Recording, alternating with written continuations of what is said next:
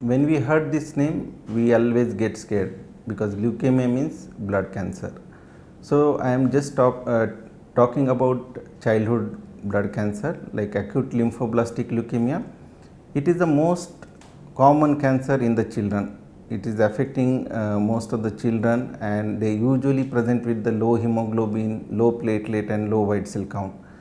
When you have when we get to know that the child is suffering from blood cancer, everyone gets scared because when it come to the cancer, we feel that it is a deadly condition, but it is nothing like that. Now all these leukemias, mainly acute lymphoblastic leukemia, it is a curable cancer, and it is having almost 85 to 90% cure rate in the children. So don't get scared once you heard about the term leukemia and when it comes to your child.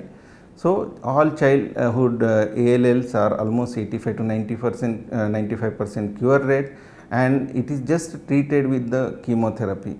And this chemotherapy will not have much side effect. Definitely it can cause sometime hair loss, some nausea, vomiting, but it can be manageable with the current medication. So this is the mainly total duration for this treatment is 2 years, and initially it is 6 months is only the injections, and after that 1.5 years is just the tablet.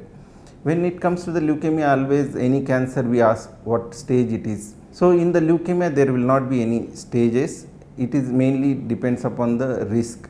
So to know this risk, we do some of the investigation when we do the bone marrow, and most of the time 50-60% of the cases it comes in the good risk.